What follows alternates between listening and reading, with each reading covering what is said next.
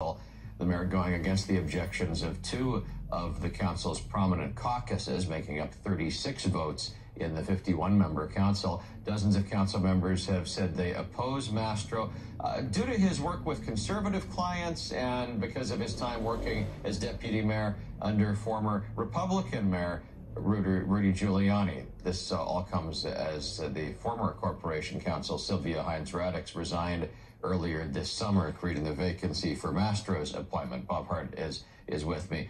Bob, the mayor has so many legal problems, and there's concern here that that's why Randy he needs Mastro that ended up guy. being a personal lawyer rather than a city lawyer. Exactly.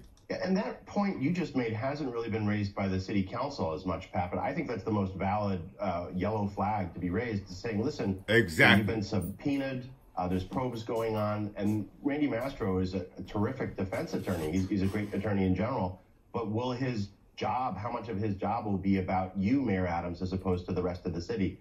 I think that's the most relevant question, not who he worked for, not what he did under the Giuliani administration, where he was very effective. So I think that's the big question. Yeah, I feel like every lawyer in any role has taken on a client they disagreed with or an unsavory client. Mastro, I believe, has the ability to step beyond that if he's in this role for a Democratic mayor. And he's also the chair of a good government group. He's, I would say, I don't know if he's a registered Democrat or Republican, but I would say he's pretty moderate in his views overall, and he was in the administration. Listen, the relations are so frosty between the council and the mayor right now that you could be appointing Clarence Darrow and there'd be a pushback from the council. So some of this goes way beyond who Randy Mastro is. Yeah. This is a bit of an inside media story, but I think it's worth mentioning, Bob. We and others who are reporting on the NYPD have been able to, for decades, listen to their radio transmissions. The NYPD has been shifting to encrypted communications channels, and they're making the first of those moves. What does this mean to the public?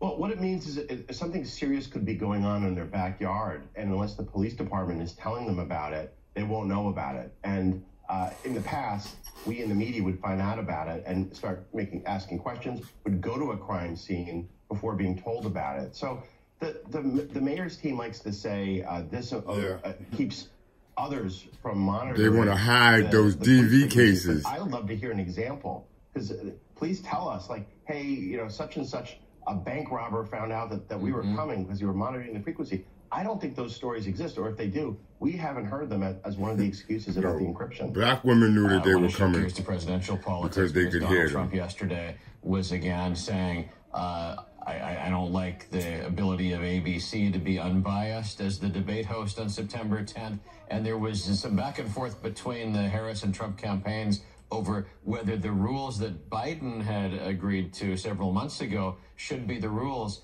for the September 10th debate. If you recall, in that debate, the rule was supposed to be that when one candidate was speaking, the other candidate's mic was turned off, even if the other candidate was trying to interrupt the person who was speaking. There were a few moments in the debate in June where they did have both microphones on, like this one.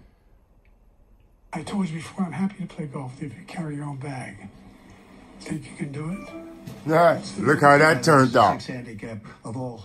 I was at 8 handicap. Yeah. So Bob, you heard there that they said that the Trump mic was going to be off, but then he's on camera talking. What do you do but turn the mic on? How do you think this is going to end up in these negotiations? I mean, debates. Like a black woman talking to her son or her husband in her home. As someone who's overseen the production of literally dozens of debates, I always want the mics on. This was a special request by the Biden team. I think it makes it much more spontaneous. I mean, imagine, Pat, if it was your turn and it's my turn and then you can't hear me, my mic is off. You know, it's just, it's not good TV. It's not good for debate. So hopefully the mics are on and this debate goes on as planned. I think the only way the candidates can fact check each other is if the microphones are turned on. Kamala Harris yelling across the room at Donald Trump or the other way around doesn't work well on TV if the mics are turned down, but we'll see whether they agree to amend the rules. I want to talk about something we'll else see. The Trump campaign yesterday at the National Cemetery. The appearance has raised some controversy. Was it a campaign appearance on sacred ground. Yeah, Pat, you know, the former president raised the Afghanistan evacuation, the disastrous Afghanistan evacuation at Arlington. And I think, listen, it's a legitimate campaign point, but you should be very, very careful when you're at a cemetery where there's dead soldiers buried to raise any kind of political points. And I think it's a fair push by Democrats and others to say, hey, this isn't the time or the place. I think there's plenty of places and times to talk about Afghanistan. You got rappers digging up graves at cemeteries. Here, there was a new poll out yesterday. I think it's still too early to really understand what the exit of RFK from the race is going to mean. But this Echelon Insight survey puts Trump now narrowly ahead, 49 to 48. Does the absence of a prominent third-party candidate make a difference here, Bob? We really have to look state by state, and we know it. We may not even know until exit polls, Pat, in some of these swing states. Kennedy wasn't on the ballot in all the swing states. He was I think about 20 states.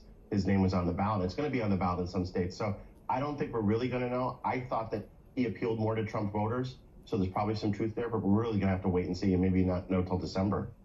Thank you as always, Bob. Thanks, Pat. And at 8:38, we'll update the morning commute.